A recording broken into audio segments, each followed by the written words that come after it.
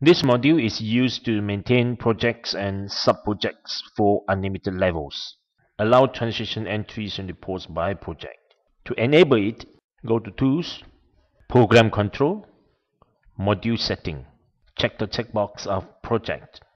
This module is available in all editions. OK. Go to General Maintenance, Project Maintenance. Click on New Top Level Project to add a main project.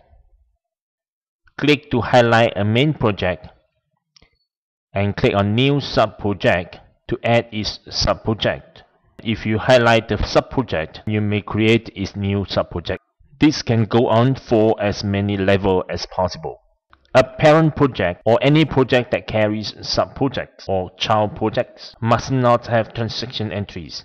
All transaction entries must be created for projects at the bottom level, projects that do not carry any sub-projects.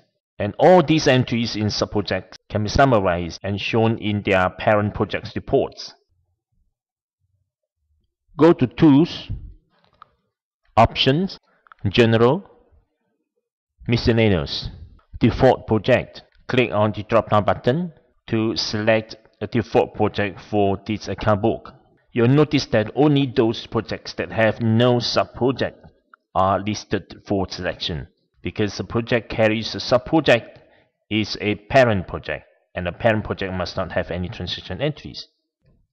Now means not belong to any project. Go to General Maintenance, User Maintenance. Highlight a user, go to Edit User. Click on Default Value. Here you may assign the default project for this user. Look at Journal Entry. You will notice that there is a column for project number appear in the transaction entries, and the default project is automatically assigned. Of course, it is amendable, similarly to other transaction entries such as receipt voucher, payment voucher, AR received payment, the project number is assigned here, AR invoice entry, sales invoice, and so on. Most of the reports can be filtered by projects. For financial reports such as profit and loss statement, if you choose report formats related to project comparison, you may decide which are the projects you wanted to view, including parent projects and sub-projects. If you like to view financial reports of projects for a period of more than 12 months, go to Tools, Manage Fiscal Year, highlight the most recent fiscal year, click on Edit Fiscal Year. Change the end date to a later date. Go to GL, Opening Balance Maintenance. Look at Default Now Project. Those opening balances I have keyed in earlier before projects are maintained or were not assigned with any project are classified as opening balance for Default Now Project. To key in or edit opening balance for a project restricted to project that has no sub-project attached to it, including Default Now Project, click to highlight a project, then click on Edit Detail Opening Balance to key in the opening figures.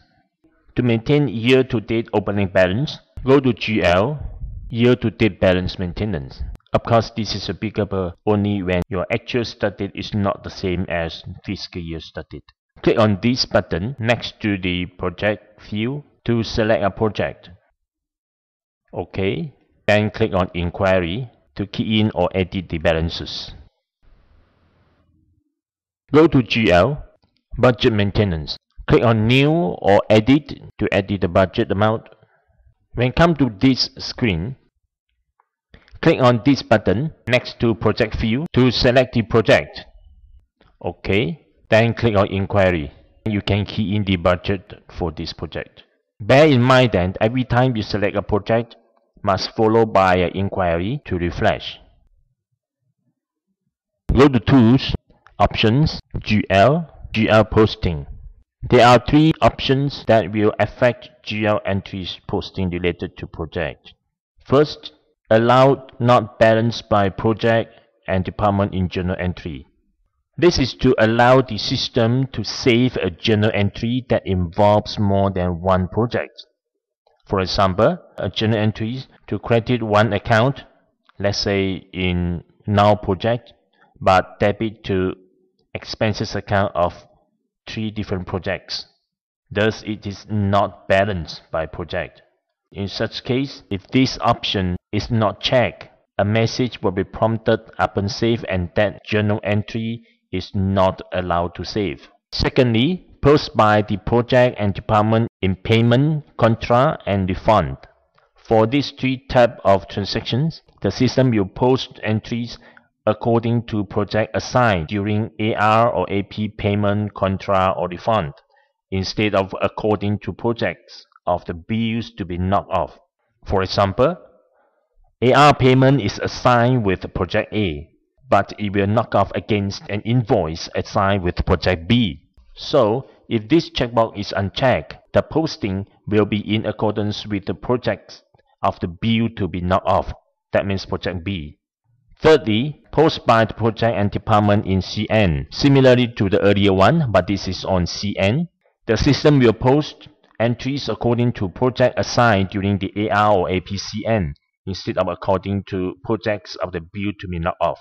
So if this checkbox is unchecked, the posting will be in accordance with the projects of the bills to be knocked off. There's one more option. Go to Invoicing, Customize Invoicing tool. The options of Enable Post Reallocate Purchase by Projects in Invoice, Cash Sale, Debit Note, and Stock Issue. This means when stock is issued with this document in project, the items involved, which when purchased were assigned with another project or Now project, will be reallocated according to the projects of these documents: Invoice, Cash Sale, DN, and Stock Issue. For example, items were purchased under project A, but when these items are sold, they are sold using sales invoice under project B and C. So this item will be reallocated to project B and C respectively if this checkbox is checked. A journal entry will be created by the system to reallocate or to move the related amount of purchases from project A to project B and C. There's another report related to project. Go to GL, Project and Department Profit Margin Report. Define the filter option, set the date range, and select the project. No filter means to show all projects. Then click on Inquiry. The profit margin reports of each project will be listed. That's all for project module.